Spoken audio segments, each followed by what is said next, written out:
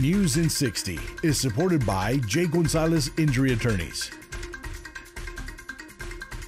Hey folks, Michael Scott here with your news in 60 seconds. Preparations for another surge in COVID-19 cases are now underway.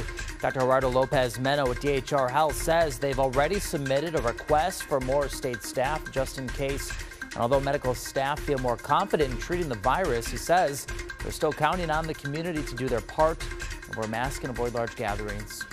Food drug maker is already working to get approval from the FDA to get its vaccine out. If both Pfizer and Moderna get that, 40 million doses could be available by the end of this month, as long as there are not any major setbacks.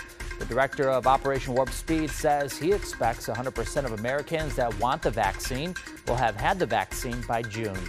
And an investigation is underway after a crash killed 4 people from San Benito.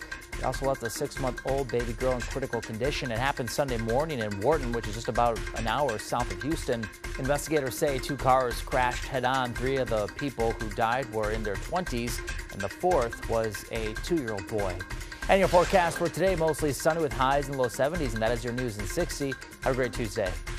News in 60 is supported by J. Gonzalez Injury Attorneys.